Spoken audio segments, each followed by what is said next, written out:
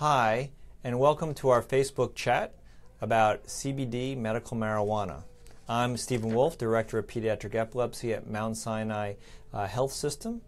And I'm Patty McGoldrick, Nurse Practitioner in Pediatric Epilepsy, and partners also with Dr. Harriet Kang. And I'm Harriet Kang. I am responsible for the drug trials for epilepsy at Mount Sinai. So we wanted to talk to you about medical marijuana and the differences between the different types of medical marijuana. And Patty was going to talk about scheduling and explain that a little bit. So the thing with medical marijuana is that it's getting a lot of press lately about how efficacious it is for treatment of epilepsy. Problem with it is that it's a Schedule I drug, which means that the federal government has decided that there is no medical use for it and that it has the potential for abuse. So right now, pure marijuana, cannabidiol, is only available from the University of Mississippi, which has been the case for a number of years. We can also get it, certain states, about 50% of the states have approved medical marijuana for use in medical treatments, and another 17, I believe, have approved high CBD, low THC concentration. The difficulty for the consumers is that there are various ways to obtain this. There are research trials going on with the pure form of it. There are hemp oils available. There are dispensaries throughout the state, and there are items that you can import from other states. So it's very confusing, and we want to talk about what the differences are and what the choices are and the indications. So really what we're experiencing with our patients are the possibilities of buying it over the internet from a company from either Colorado or Washington State, or buying it from one of the New York dispensaries. And you'll have to speak to your primary care practitioner who prescribes this to really decide what is the right for your child. And some of the indications will be on what type of seizures your children have, how your child has responded to other medications, and what other medications we're on. And then in addition, there's a drug that's being studied that's pure form of cannabidiol that will be an option hopefully in the future. Yes, one of the difficulties in doing research on cannabidiol was the Schedule I classification, which made it, you couldn't do research because it had no medical purpose, but you couldn't prove it had a medical purpose because it was Schedule I. Now we finally have been able to do a lot of studies on it. Some studies are still ongoing, some studies are closed. There is an application to the FDA for cannabidiol, which hopefully we'll get some progress on by the fall. Until then, though, the only option for using cannabidiol is through the dispensaries. So since we're not able to talk about what we've learned in the research yet, because that data is kept quiet until the FDA does its approval, we can discuss what's available in dispensaries and what's available, what you can order over the internet.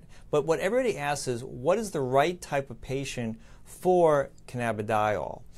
You want to speak about what our experiences are? The two studies that have been, well, there's actually three types that it's been studied in. And Dr. Kang is running some of these research studies. So Dravet syndrome, Lennox-Gastaut syndrome, and people with really intractable epilepsy. There's a New York State expanded access program, all under research auspices. And those are the three types of epilepsy that it's been shown some efficacy in and some reduction in the number of seizures. But these are people having a minimum of 3 seizures a month up to 50 seizures a day. And so what we've been seeing, especially in the brands that people have ordered over the internet and using the New York dispensaries, where if you're having multiple seizures a day, there seems to be clearly a reduction in the seizure frequency in those patients, and maybe even intensity. The problem, though, is that in order to get it at a dose that we're using in research, you have to have an enormous dose of the dispensary item or of the hemp oil. The other thing is that it's very hard to differentiate between what's used in research, what's used in a dispensary, what's grown in your backyard. You never get high enough dosing from it, and it's like comparing apples to oranges. It's impossible to figure out the dosing between the different strains that are available. The different brands are extremely different. So you can have a brand from Colorado and a brand from Washington State that we can't even really figure out exactly the dosing or how much cannabidiol is in each plant to try to even compare them. And then trying to figure out what's the appropriate dose for a patient is very difficult. So we usually sit there and say, pick one brand, stick with it, and slowly increase that dose upwards. But you got to be very careful. These medications interact with other medications. So you really need to talk to your primary neurologist about what to look out for in the interactions.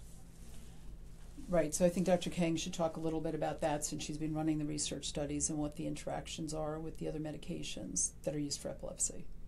In itself, of course, all anti-seizure medicines have potential side effects. These are medications that act on the electrical activity of the brain that predisposes people to having seizures. So once you start affecting things in the brain, there's always the possibility of sedation. With cannabidiol, in addition, there are some interactions with other anti-epileptic agents, and so the other medications should be reviewed with your neurologist to take that into account. It's not an exclusion, but other dosages may need to be adjusted. And other side effects, the major ones have been diarrhea and decreased appetite. That's been tolerable for most of the children. So Dr. Kang, what's the most common side effect that people complain about on any of the brands of the cannabidiols? What are the top three? Probably sedation. But after that, I think the little bit of diarrhea, which I think most of the families, if they've seen an improvement in the seizures, have been willing to tolerate. The other thing that's important to remember is that we cannot prescribe the medication. Dr. Kang is able to prescribe the research medication under a specific Schedule I license with a Schedule I pharmacy. We, though, the rest of us cannot prescribe it. We can only recommend or we can certify you within the state. And the other issue is that you're not supposed to cross state lines because it is not approved by the federal government.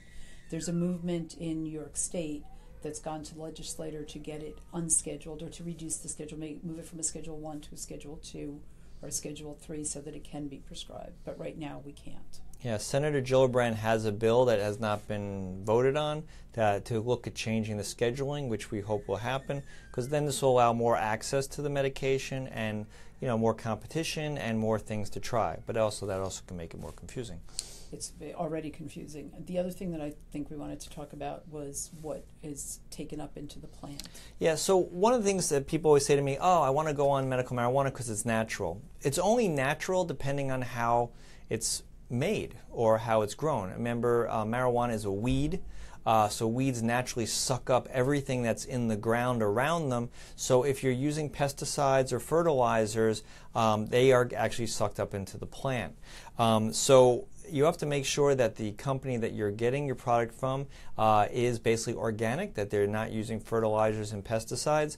A lot of companies and a lot of places that are out there in the country are using fertilizers because that's how they grow the medical marijuana quickly and rapidly. So there clearly is an issue in New York State. They are very strict about what pesticides and organic material is in there, but I don't want people to think that this is sort of natural. The other thing really, the take-home message is that no one is on this medication by itself. Exactly. Everybody remains on the other anti-epileptic medications, and then this is added. It hasn't worked by itself, or at least we haven't seen it work by itself.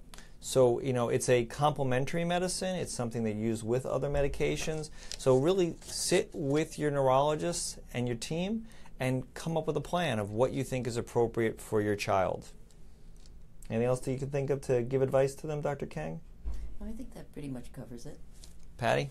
No, just the concentration we're using is high CBD and low THC. The THC is the ingredient that makes people high. So what we've all found works is the high CBD, low THC ratio. And CBD in itself does not appear to have a psychotropic effect. It does not make you high. Which is part of the other reason for trying to move the scheduling. And be careful of products that have equal THC to CBD because the THC might actually cause seizures. And we don't want that to happen. And then the hemp, if you're going with the hemp product, that's low in CBD. So again, you're not getting the efficacy just because it's hemp. So don't believe everything that's being advertised to you when you're reading these little websites.